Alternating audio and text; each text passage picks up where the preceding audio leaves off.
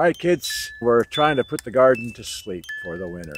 And this here plant, you all should know what this plant is. Recognize that?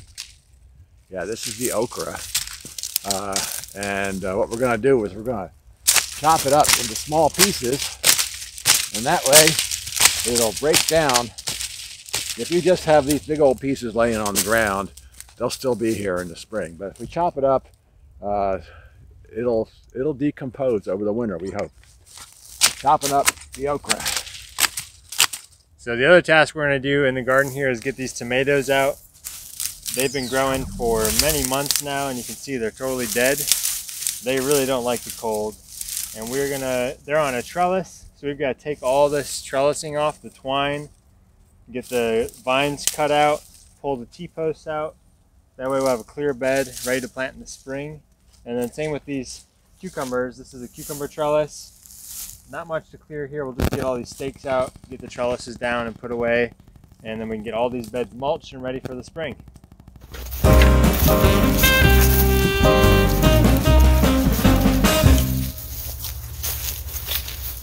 Okay, well, here is where we had some of our winter squash.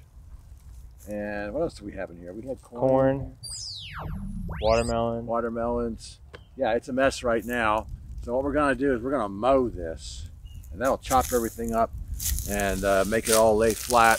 And then we're going to cover it with a tarp, this black plastic tarp, and the sun will hit that over the winter and kind of warm things up underneath and speed up the decomposition, and also keep any other weeds that might want to come up in the early spring from coming up. And then when we pull that tarp back in the spring, we'll have a nice fresh area to plant new stuff.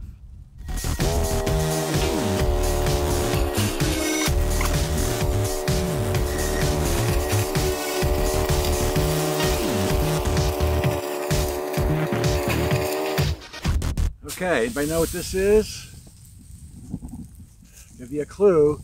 One of the three little pigs built a house out of it. Straw, that's right.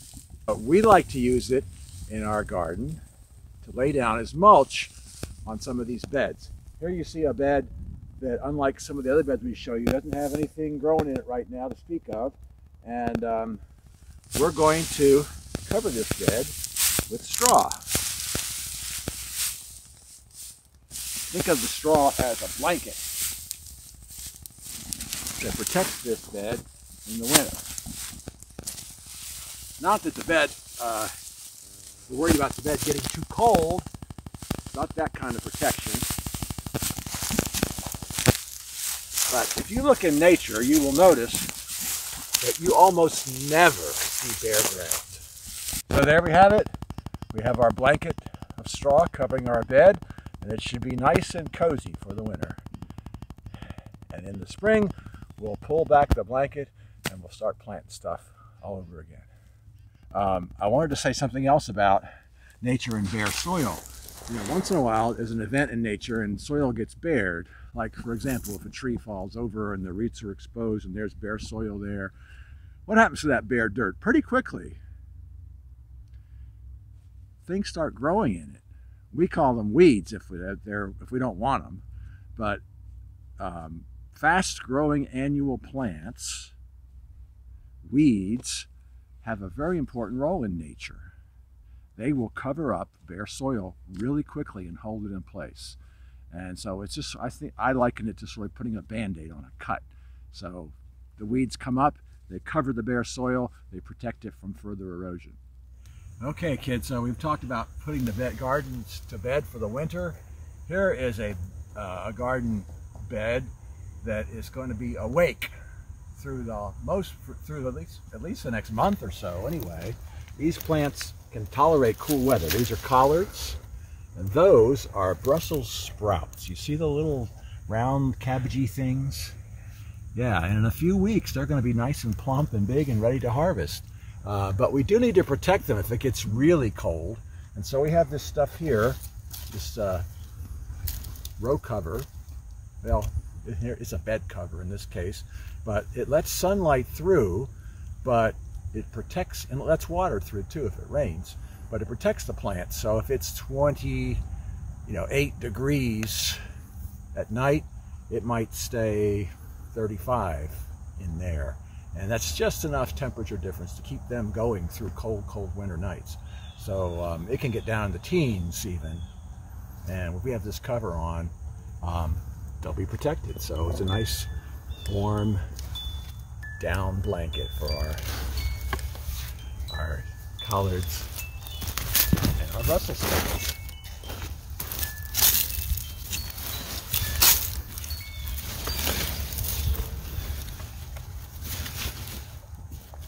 Under here, I'll just give you a little peek.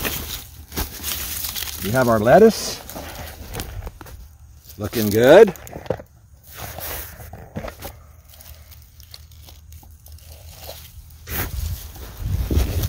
I got our handy sandbags so they don't blow away. Here's a little quiz. Well, cool weather crops. We've named a bunch of them over these videos. And anybody think of what might be in here? A crop that likes cool weather. I would fall over if anybody guessed this. No one's going to guess this, but anyway, begins with a C. 1, 2, 3. Cabbage! And those cabbages are looking really nice. That one's probably almost ready to harvest. But we can let them sit there. One thing about cabbages, they can sit there and just wait till you're ready to eat them. There's some cabbages that didn't get covered. They're not nearly so big, are they? This bed. Hello, carrots. We could probably get away with not having these covered, but if it gets really, really cold, the carrots that are underground, if they freeze, then it's all over. Last but not least, begins with a B. 5 letters. Fourth letter is a T. Second and third letter are the same. Anybody say beets? Can I hear beets? Yay! There you have our beets. And look at that, will you? There's a nice looking beet right there.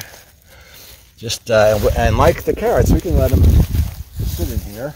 We'll have to do a beet recipe for you guys sometime in the next month or so. Okay. So we also have a permanent place to grow things that like warmer weather generally. And in the winter, this is a really nice place to grow things that, while they could be outside, being in here because it's warm, they'll grow faster. And we can plant them later so that in late winter, January, February, going into March, we'll have something to harvest, whereas the things in the raised beds, they might be petering out and might not be as good to eat. So Mark, if we wanted to, could we harvest things from our garden year-round and never ever stop? Yeah. Here in Virginia, yeah. I think we could. Yep. Yeah. In a lot of the country you can, actually. So in here, we have recently just seeded a bunch of things, and from afar they don't look like much, but if we zoom in, we can see here we got some carrots coming up. Little baby carrot plants. Well, they got a long way to go. We have, let's see, some salad greens. It's called Mizuna. Here. We've got some arugula, another salad green. We have cilantro, delicious herb. You can see they're just little babies, but give them a few weeks and they've got some radishes.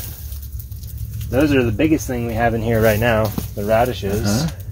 We have beets starting to come up.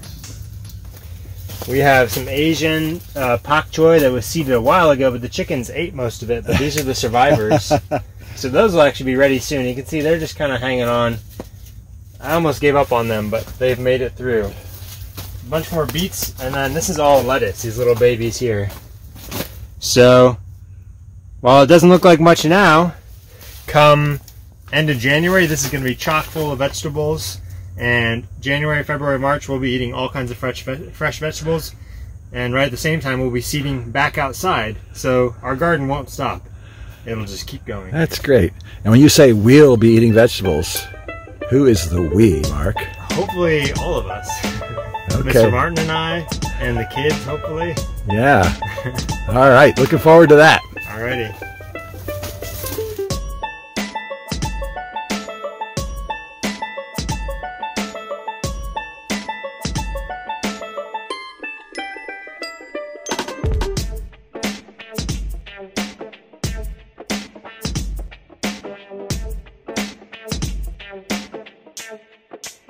Hello, carrots.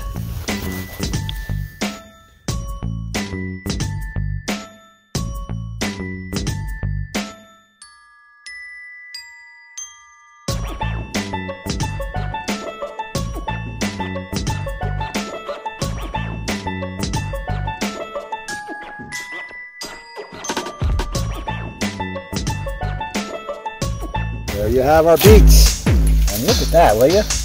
There's a nice looking beet right there.